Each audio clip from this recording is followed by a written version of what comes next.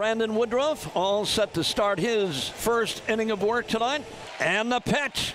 Swing and a miss. Struck him out with a fastball. 2-minute out. He waits on a 2-2 from Woodruff, and here it comes. Went upstairs and got him.